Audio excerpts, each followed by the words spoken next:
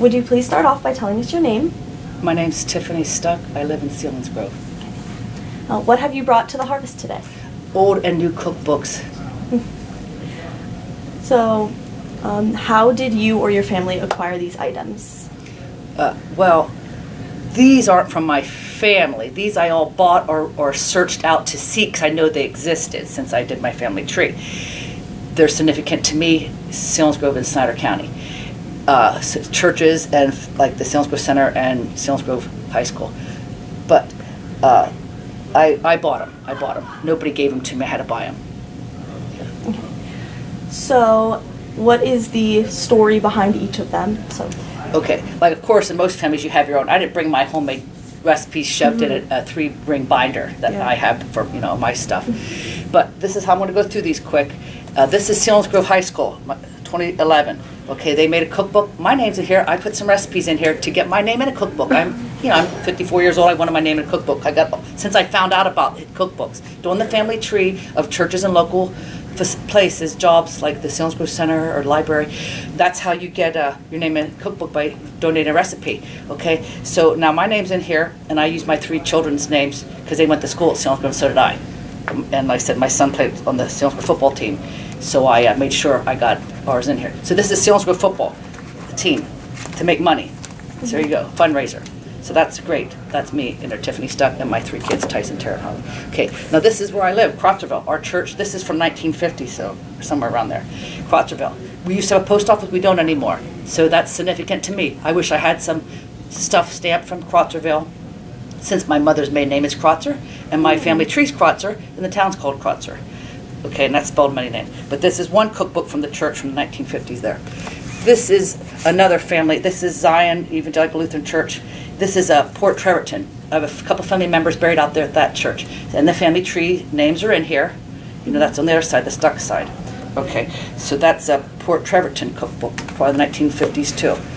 And then here, this is I love this one.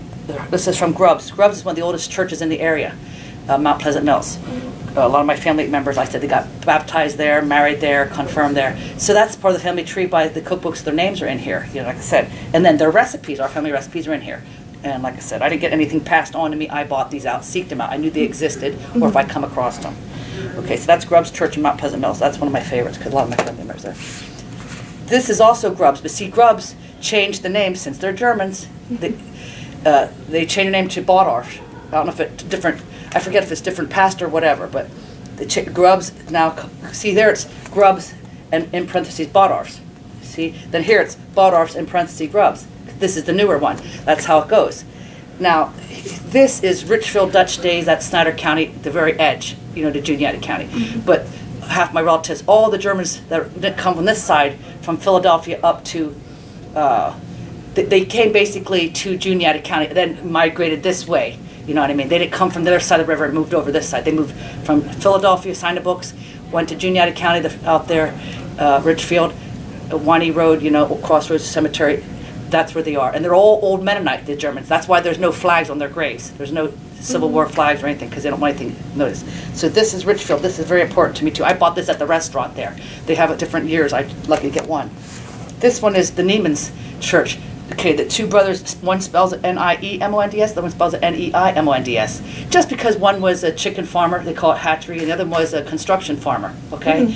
So that's why they kept, that's my brother, because they didn't want to get confused all the time, the 2 brothers, and they get a little ego, But this is the older one. I didn't have the money for the newer one, but I do want to get the newer one, Neiman's Church. And that old church, they don't really have services up there anymore. Well, yeah, they do have new people took over it. But this original Neiman's moved down to the highway now, Route 35. And old Mennonite took over the Neiman's up the hill where the graveyard is. But that's very significant to me because all my family members are in there that are Neiman's. These 2 are the Selinsgrove. This is Snyder County Senior Center, Snyder County Senior Citizens, and this is the Selinsgrove Library. These don't really have significant to me, family tree, but since it's Snyder County Senior Center and Snyder County Library, I haven't researched in there if my family tree names are in there. When they are, I highlight them and underline them so that I know my family tree, that was their recipes.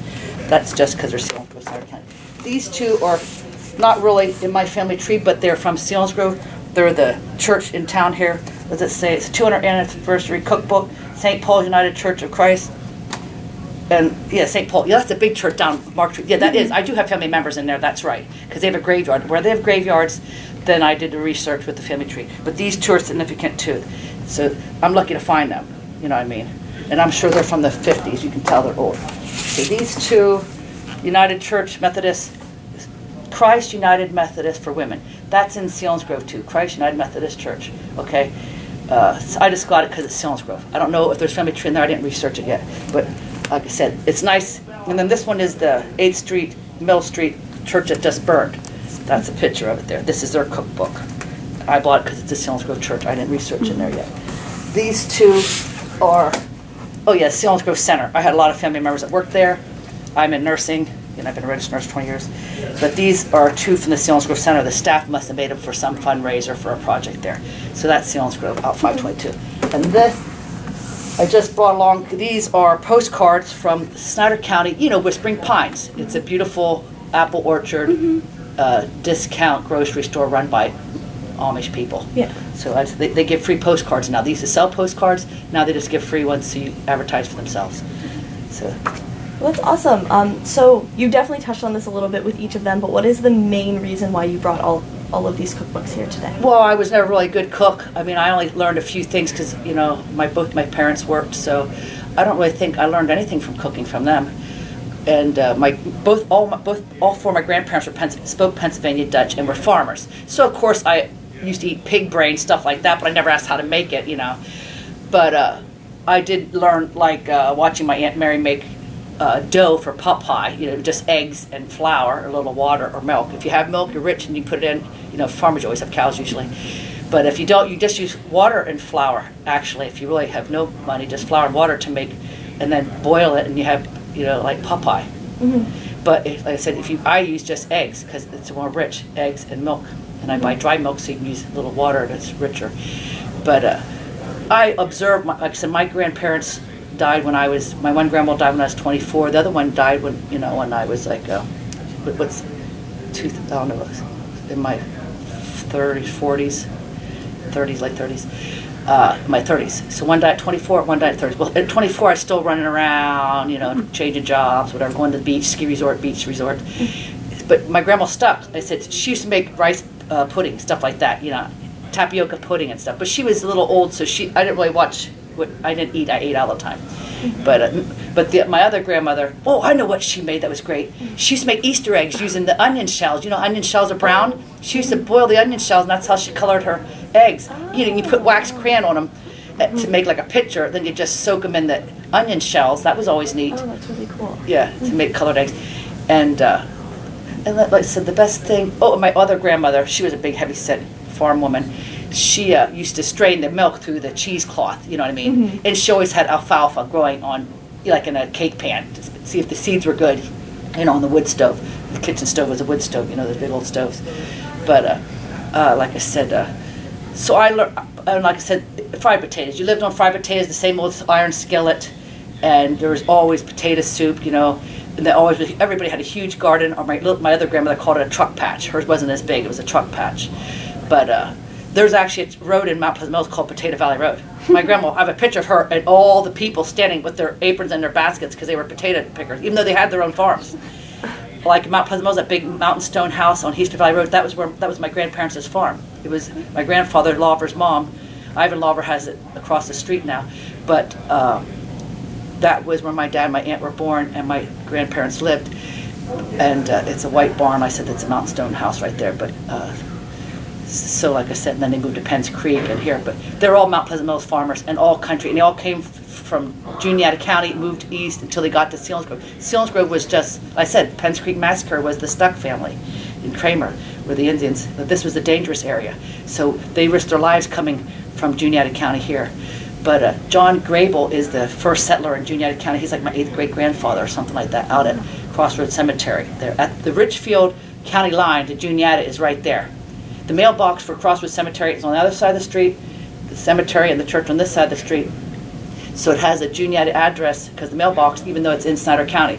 But like I said, it's old Mennonite, so there was no flags or anything on it. They don't want no recognition. But that's where everybody, Grable, Alker, and Huffman, Reichenbach, like I said, Stuck, Krotzer, all come from Juniata County. The settlers they went out there. Do you ever go out to Beavertown in Juniata County? It's Nice. beautiful, God's country. That's why Davy Jones lived there. Oh, It's okay. beautiful. It's God's country. It's like Lancaster, but more beautiful because you got both running mountains. You got the Shade Mountain running, and Jackson Mountain. You're driving out between two Appalachian Trail mountains. Like that's where Davy Jones. That's why he lived out there. Okay. But it's beautiful, and I said, but there's not a lot of work out there and stuff.